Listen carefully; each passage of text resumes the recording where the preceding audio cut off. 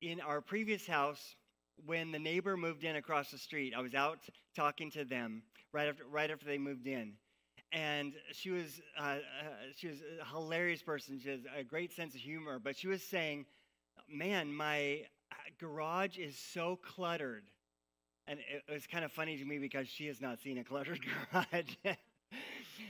Her garage is so cluttered. She said, "It makes me feel a little dead inside." And she was serious. It's so hilarious to me. Wow, that would make you feel dead inside. And so they rented a storage unit and moved all the stuff out of their garage so that it could be clean, and then just move things in at a nice, leisurely pace. I love that. It's just always it just stuck with me that it made her feel dead inside. Okay, I think she might have been kidding just a little bit. But you know what? To seriously, spiritually speaking, we're all born dead inside, spiritually. Spiritually speaking, we're all sinners by nature, and unfortunately, sin leads to death. So if we live our lives kind of running the other way, away from God, if we live independently from God, then at the end of life, when we die, we will spend eternity separate from God as a result of our sin. If you make or I make selfish choices in our relationships, that selfishness, that sin of selfishness, is going to lead to death of some type in that relationship. Sin leads to death. That is just a universal principle that God has put into the world since the fall of humanity. So I got good news, though. I've got good news. You can find real hope and renewed life in Jesus. You don't have to go down the path of sin and death. You can go down the path of hope and life. In fact, you went in the driveway of hope and life today, and you came here to hope and life. That's so awesome. I love it. If you have a Bible, would you turn to the book of Colossians, chapter 2?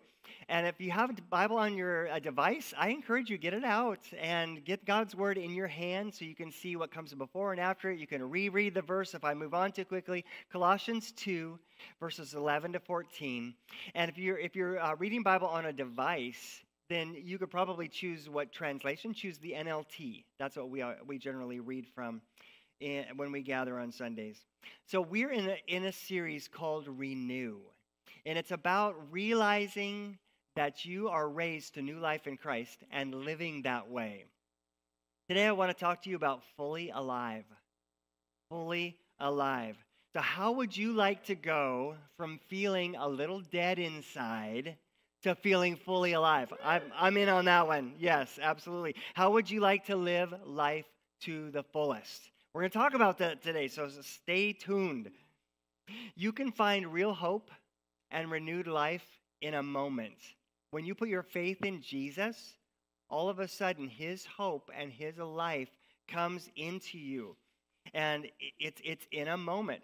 But real hope and renewed life also are to be cultivated and developed and embraced over your whole lifetime. It's a lifelong process. And I talked about that last week, how even salvation is punctiliar and progressive. That's what I talked about last week. Punctiliar just means salvation happens at a point in time, at a point. That's where that punctiliar is, the root is point in there. And it's also progressive. It's a process. It takes time, and we're always growing. So I hope that every single one of us, myself included, are growing in hope in Jesus. Not just in the feeling, like the mushy feeling of hope, but hope in a person, Jesus Christ, the living God. And I hope that you are finding real hope in him, regardless of your circumstances, and that you are being renewed. I have been following Jesus for many decades, and still I need renewed life in Jesus, still. As old habits slowly drop away, as new habits come on, I need to be renewed. My mouth needs to continually be renewed in Jesus. I want to speak life. It's one of our core values of our church. And so I need to be renewed. We all need renewed life in Jesus. It's really cool that because it is a process, it is a journey, we're all on this journey together. So because of that, we know that none of us has arrived. Amen? Like none of us is perfect. Even the Apostle Paul, who wrote a good chunk of the New Testament, said, I do not brag about anything I got going on because I'm still in process. He said, I don't even say that I have even attained all this that we're trying to achieve in Jesus. He says, but I just keep pressing on toward the goal. Even the Apostle Paul said, I'm on a journey. And so we know in our congregation, we're on a journey. So we cut each other slack. Amen? And I don't know about you, but I think that it's coming up in Colossians 3 here pretty soon, that there's actually a verse that says something like, we cut each other slack. It's something like, we make allowance for each other's faults. But many times in my life, I quote that verse inside my mind when I start to get a little with somebody. I just remember, oh yes, I'm on a journey too. So I'm going to make allowance for their faults in the same way I want to be made allowance for my faults. And that's really cool that we're the church. We're in it together. We know nobody's perfect. We know we're following Jesus best we can. And it's really interesting how Jesus puts his finger and the Holy Spirit brings conviction about certain things in our lives. And when he does that in someone else's life, it's rarely in the order you would choose. Like we tend to go, let's go after the big ones right now. Let's get those dealt with. And God does not always do that. God is bringing a person along, and he says, I see the log. I see the log in their eye, but let's work on the speck. Sometimes God just goes that way. We're all on a journey. We're all growing in real hope and renewed life. And we want to live life to the fullest. Okay, Colossians chapter 2, verse 11 says, when you came to Christ, you were circumcised, but not by a physical procedure. Okay, whoa. Wow, that just came out of nowhere. You weren't expecting that verse, were you? When you came to Christ, you were circumcised, in quotes, but not by a physical procedure. So let me just give you a teeny bit of background about this. Centuries ago, God appeared to a man named Abraham, and he said, Abraham, I got something big I want to do through you and through your family. This man had no kids, and he was very old already. And God said, I am going to make a promise to you, Abraham. I am going to bless the whole world through you. And we know, spoiler alert, God did that because Jesus himself was born into Abraham's family. His great-great-great-great-great-great-great-grandson was Jesus. And through Jesus, God did bless the whole world. So God kept his promise to Abraham. But God said, now, Abraham, you might want to sit down for this because there's something I need you to do. You and all the males in your household, all the servants, everybody, I need you to be circumcised. It's such a strange thing, but God required it. And so many times when God does something in the physical realm, he is trying to teach us something about the spiritual realm. And it turns out that circumcision was a physical illustration of a spiritual principle. And we're going to talk about that a little bit more. But that's a little bit of context for how did we get to Colossians 2:11 talking about circumcision? I'm going to go on in that same verse. Christ Jesus performed a spiritual circumcision. That is the cutting away of your sinful nature. So as I mentioned earlier, the consequences of sin is death. And God does not want you or I to die. He doesn't want us to have to face those consequences, but those are the consequences for sin. So Jesus had to enter death to deal with the root cause of sin. Jesus himself died. He came, took on the form of humanity, lived a sinless life, and he died. Jesus died on the cross for your sinful nature and my sinful nature, for your sinful choices, my sinful choices, and he was buried. So Jesus is doing this amazing spiritual work. And look at what circumcision is tied to. Colossians 2:12. For you were buried with Christ. So he just said, Christ performed a spiritual circumcision, the cutting away of your sinful nature. Verse 12. For you were buried with Christ when you were baptized. So somehow, circumcision relates to being buried with Christ in baptism, in water baptism. It goes on to say, and with Jesus, with him, you were raised to new life. So you were buried with Christ, you were raised to new life because you trusted, in other words, you put your faith in the mighty power of God who raised Christ from the dead. This is a very, just a beautifully written passage of the Bible that tells us some of the most amazing things that God did for you and for me. You and I are called to enter into Jesus' death through baptism so that through this co-death, sin and death may be undone in our lives by a co-resurrection. So Paul said in the verse I just read, in verse 12, you were buried with Christ when you were baptized. You participated in his death. And it's shown, it's demonstrated physically as we put the person down into the water, we are burying them with Christ. And we are burying their old nature. Not just simply a cute illustration, but somehow a very tangible, physical thing, that a process that was important enough to God that he said, Jesus said, I'm making it a command. Go and tell everyone in the world about me and baptize them. When they put their faith in me, baptize them. This is a super, super important, tangible, experiential thing that God has asked us to do. So when we put a person down in the baptism tank under the water, we say, buried with Christ. And then we raise them up and we say, raised to new life. Buried with Christ, raised to new life. So somehow, in God's eyes, we are participating with Jesus in his death and resurrection. Our old sinful nature that we were all born with, myself also, yo también, we all were born with that sinful nature, and we are actually, through the work that Jesus did on the cross, we are saying, I'm participating in that. I'm following you, Jesus. I'm applying that work on the cross to my life, and I am leaving my old person in the water, my old sinful nature, and I am raised to new life with Christ, as God's word says, Colossians 2:12.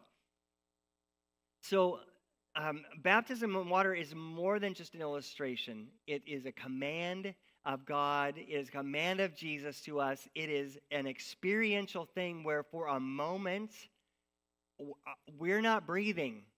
You know how it is. I mean, like 5 seconds under the water, you hold your breath. And it reminds us, wow, Jesus actually died for me. And it's a very powerful thing that we get to participate with him. It's just a moment in time. You participate with his death and then a resurrection. Verse 13, you were dead because of your sins and because your sinful nature was not yet cut away. Do you see the allusion to circumcision there? Then God made you alive with Christ. Hallelujah. And probably the most popular benefit of the gospel, of the work that Jesus did, is the forgiveness of sins. It's the one we talk about every single Sunday. And it sounds like sin must be the fundamental problem, and it is. But many times in the New Testament, we see that death is presented as a fundamental problem also. Death is a problem. It is not God's plan. He doesn't want us to die. Death entered humanity when we chose to sin.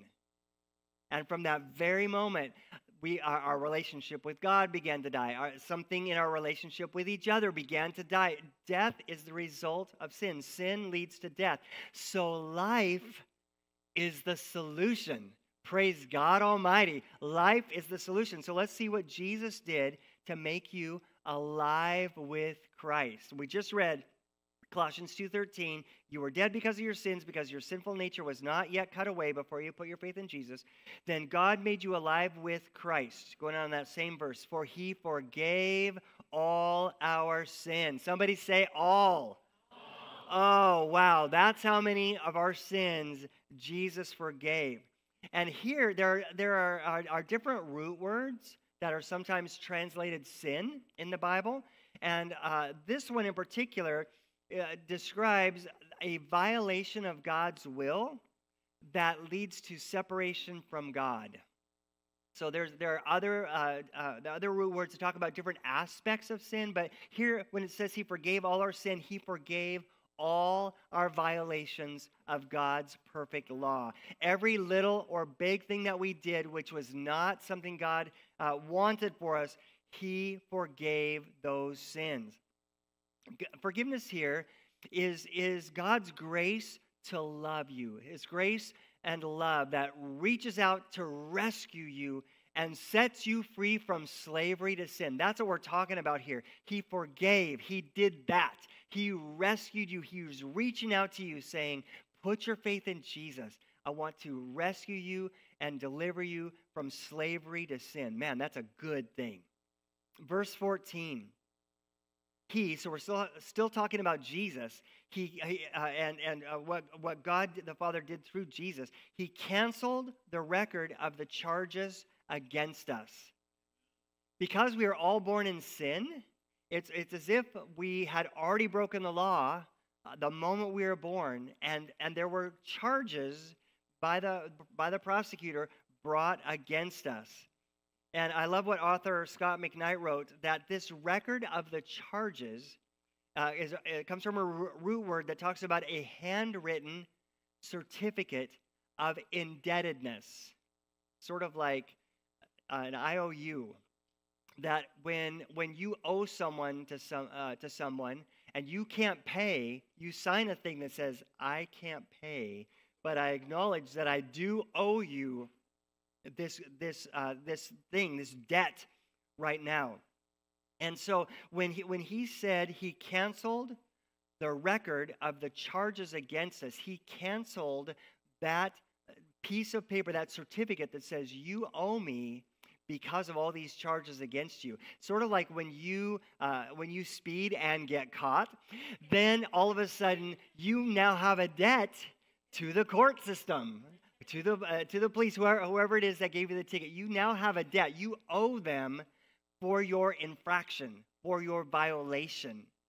And God's word says there was a record of the violations that every human has done in violating God's law.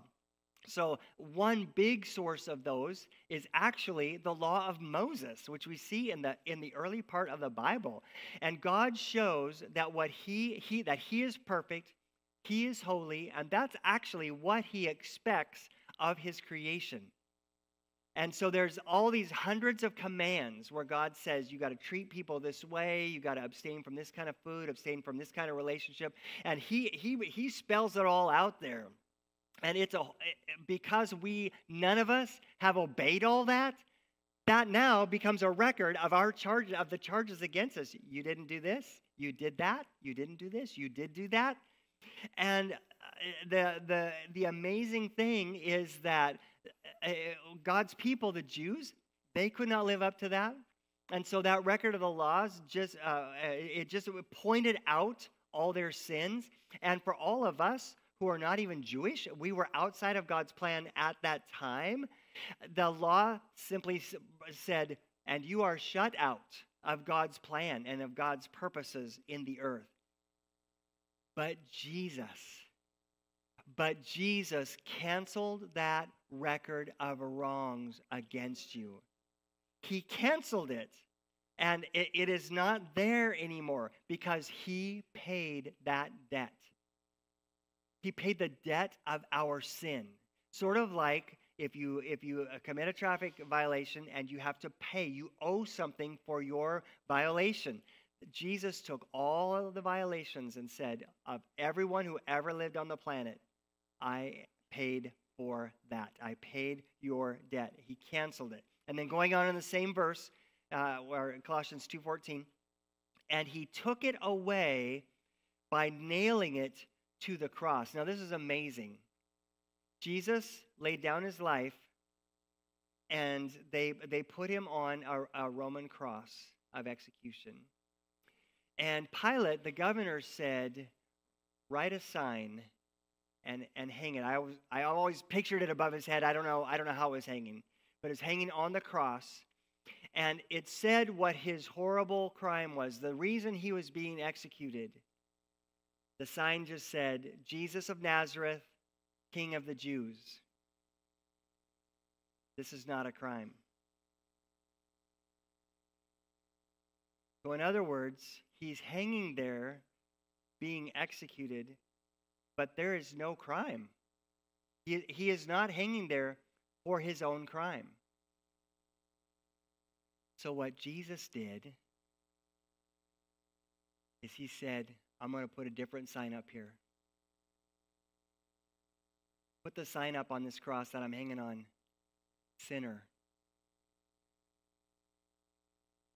Is that an appropriate title for Jesus, the sinless Son of God? No. Who's that? Whose title is that? Ours.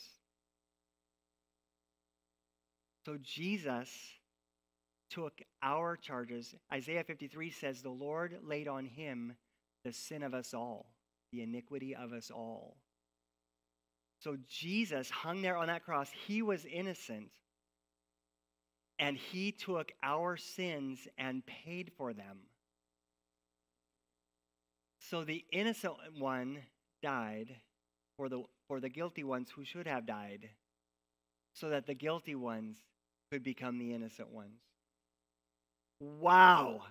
That is what God did for us through Jesus on the cross. And I believe that the good news is, and I'm hoping I'm demonstrating this by what we just read. The good news is that God wants to make you fully alive. He wants it bad. He wants it very bad. He does not want you dead in your sins.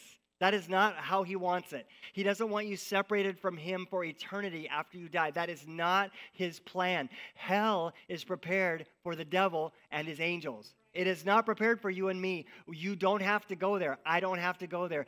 But many people choose to go there because that is where sin sends you. But I'm here today to tell you, don't go there. That is not the plan. Let's make sure that we're all going to heaven. All right? Does that sound good? You're with me on that? That sounds like a much better place to spend eternity. This is what God wants. Jesus said in John 10:10, I have come that they may have a rich and satisfying, abundant, thriving life. That's what God wants for you, renewed life. That is his will for your life. In Jeremiah 29, God says that he has got great plans for his people, and we are now included in his people because we have put our faith in Jesus. He says, my plans for you are not to harm you. They're not to take you down. They're not to beat you down. They're not to punish you. My plans for you are good plans to give you a hope and a future, a real hope and a renewed life to live. And he goes on to say that when you seek me, you will find me. God's plan for you is to have his presence in your life.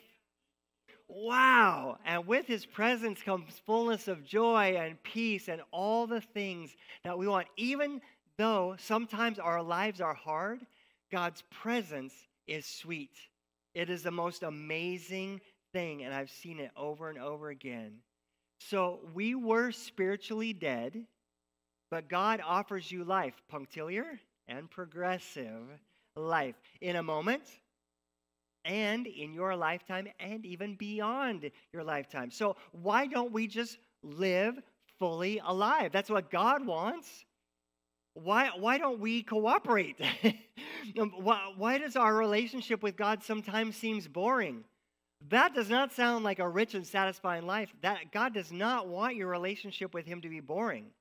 But so many times people will pray like in church or with a friend or while they're watching a TV program or something, people will pray a prayer something like this: Jesus, forgive me of my sins. I put my faith in you. I give you my life. And just lead me, Jesus. And they pray that prayer, but they stop there. That's where their relationship ends. Well, if that's where your relationship ends, yes, it will be boring, because there's so much more to a relationship with God. So many times someone will pray that prayer and they don't get baptized. But getting baptized is the next step. On one of the first sermons to a big crowd of people on the day of Pentecost, we call it the birthday of the church. That was the message: repent, return away from your sins, give your life to the Lord, and be baptized. That is the thing. So if you are a follower of Jesus and you've never been baptized, please, by all means, get baptized. And how handy is that there's a class today to prepare you for baptism? What a coinky-dink. That is amazing. And I don't know if we said this earlier, it's in a brand new classroom. It will be the first thing we've ever done. The first ministry is going to happen in that classroom. It's going to become the new nursery after that. But we're going to do the first ministry thing is get people ready to get baptized. Oh my goodness, that is so exciting. What a great first use of that room. Woo! I love it. And that wasn't even part of my notes, but it just felt right. So why is it that sometimes we just don't feel fully alive in God? Maybe you did that. Maybe you sort of prayed a prayer like that and you just never really took other additional steps with God. Maybe you feel like the connection between you and God is sort of distant, or like God is just sort of far from you. Or maybe you don't see the connection between your faith in Jesus and your everyday life, but He is your life. Like, there is a big connection between God, between Jesus, between the Holy Spirit and your life. Your life, when you leave this place, when you go to work, when you go to school, when you go home, there's a big connection. There's supposed to be. And so if you feel aloof, if you feel disconnected, something's not right. We got to get you moving. Maybe you enjoy the church for the social aspect, and that is a very valid thing. I look forward to seeing my friends on Sunday mornings. And maybe you look forward to seeing your friends on Sunday mornings too. But if that's all there is to your relationship with God, you are sorely missing out on fully living, fully alive in God. And if that's all that you put into your relationship with God is just like an hour and 15 minutes on Sunday mornings, enjoying your friends, which is valid. But if that's all you put into it, then you may have noticed that when someone says, "Hey, where are you reading in the Bible?"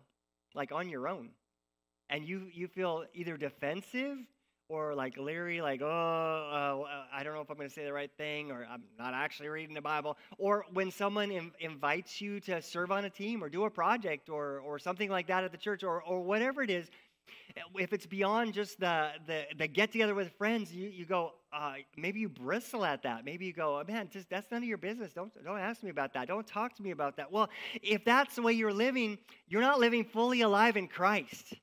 Because all of those things, living in community, talking with God on your own, all those things are part of a full, vibrant, thriving life with Jesus. And I don't want you to miss out. And I don't want me to miss out. And all of a sudden it got really quiet, which is so funny because most of you are serving on a team. So how about an amen? Okay, good. Okay, that's good. Yeah, excellent. Maybe you feel afraid of being vulnerable with God. You know what? There is nothing you can say to God that's going to surprise him. There's nothing you can say to God that would shock him, because guess what? He already saw you do that. He already saw. He already knows about it. But he wants you to talk to him about it. Saying a prayer to put your faith in Jesus and just stopping there is like getting your white belt in karate. Not too hard. And stopping there. When there's so many more belts, so many more levels, so many more things to learn, that you start learning some of just the moves, some of the basic moves, and then you go on from there and you learn how to interact with somebody else and to be in control of situations. If you just stop at a white belt and you never move on to your yellow belt, orange belt, blue belt, if you don't go through the green, the purple, the red, the brown belt levels, if you don't move through the levels, then you'll never experience the mastery, the confidence, and the influence that come with having a black belt in karate. It's a big accomplishment. I want you to know you have the opportunity and the invitation to become a black belt Christian. You don't have to stay a white belt. Anybody can do white belt. I mean, you just go down and just buy a white belt. That's how you become a white belt.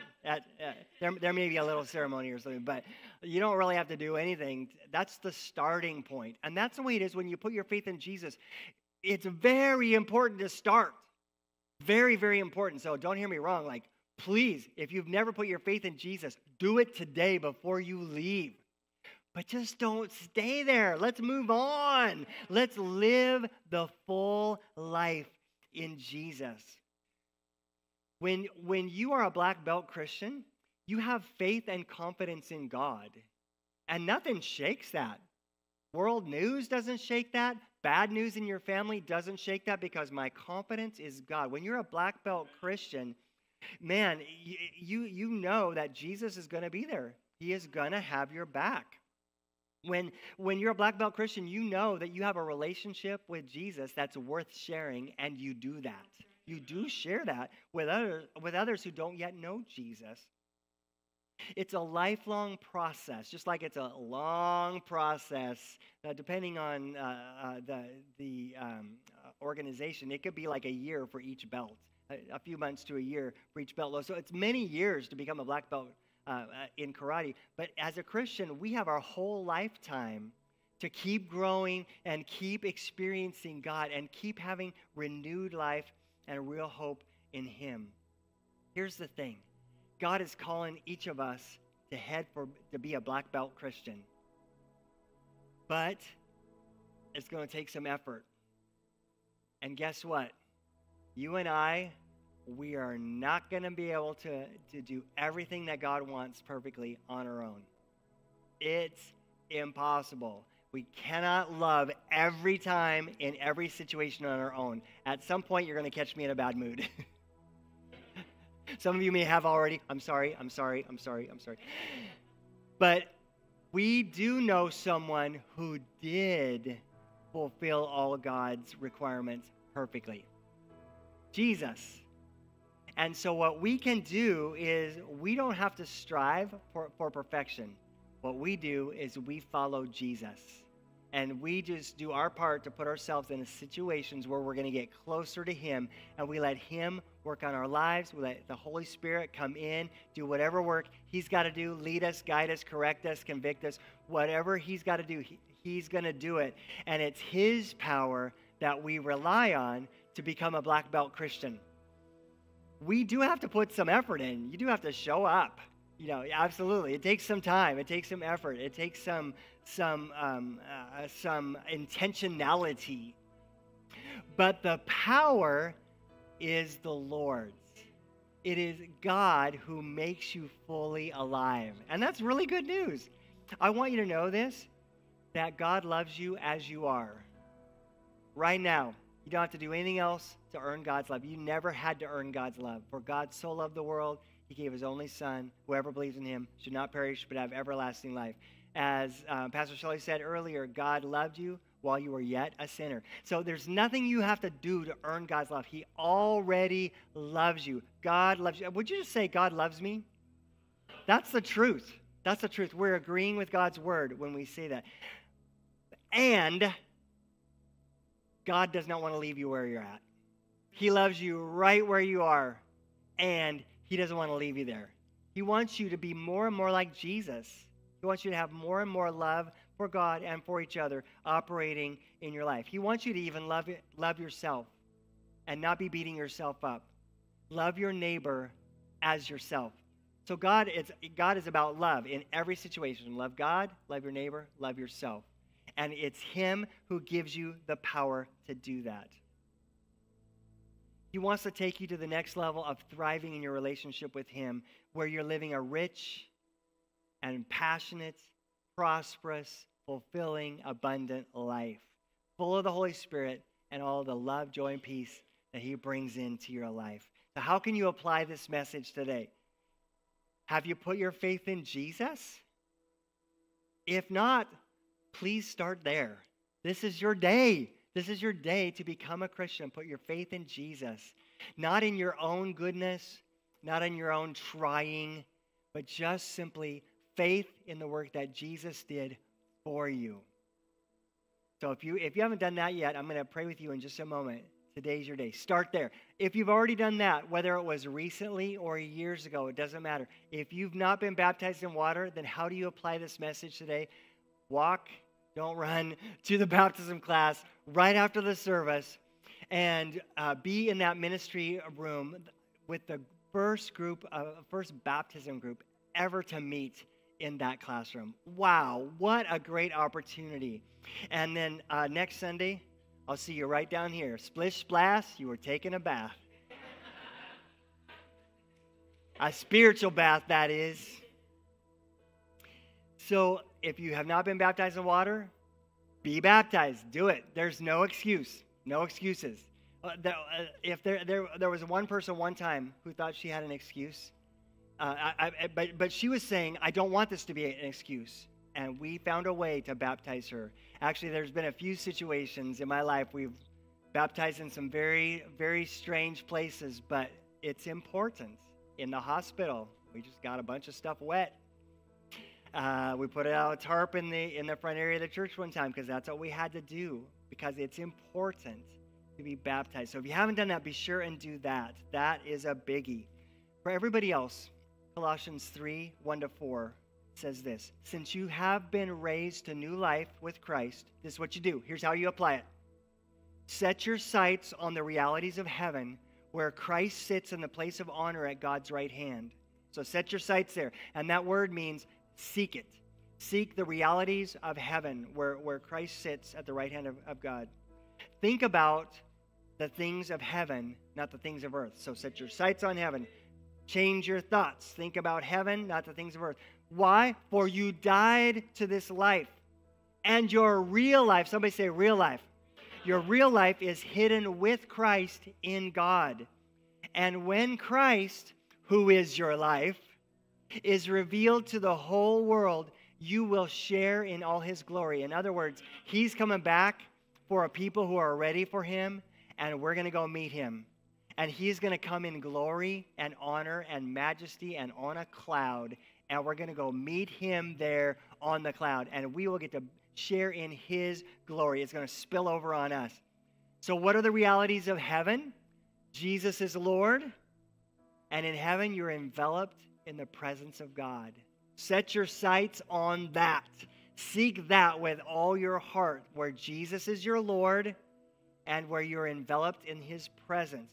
In heaven there's no darkness, no sickness, no sin, no pain. Let's set our sights on that. May our lives begin to conform more and more to heaven. May heaven come to earth. May God's will be done on earth as it is in heaven. That's the realities of heaven that we're to set our sights on. Set your sight on that. Seek the kingdom of God in your life. Christ is your life, and he is coming back for those who are watching for him. I'm going to be watching. Come and watch with me. Why don't you stand to your feet and let's pray.